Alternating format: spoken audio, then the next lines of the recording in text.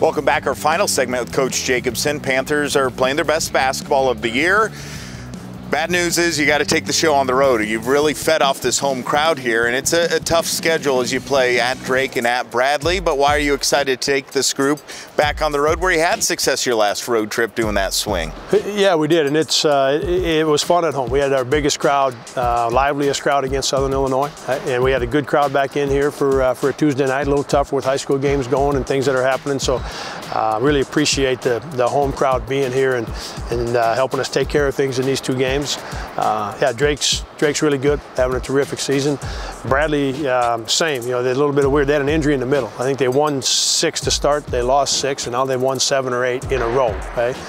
They had an injury in the middle but both of those teams are playing terrific basketball, and I haven't seen a lot of them. You know, watched some of Bradley when they played Southern because we were getting ready for Southern. Watched Drake play Evansville the other night, so I've seen some here.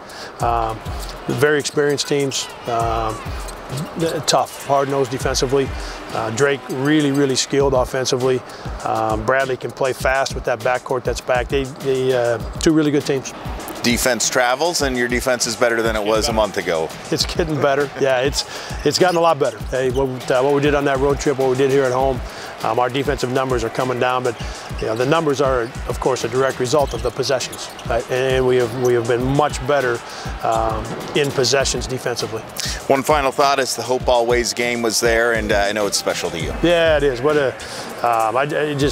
I'm so thankful that our program and our university, our athletic department have been a part of this, right? You see a lot of it, a lot of the t-shirts in the building, and this means a lot to all of us. It means a lot to me personally, but means a lot to our program, because Keith and Joyce were so close and did so much for our guys in our program, and just really appreciate everybody showing up and being a part of this for Joyce. Congrats on the special week, and best of luck on the road, Coach. Thanks. That'll do it for this edition of Panther Sports Talk. Thanks for watching.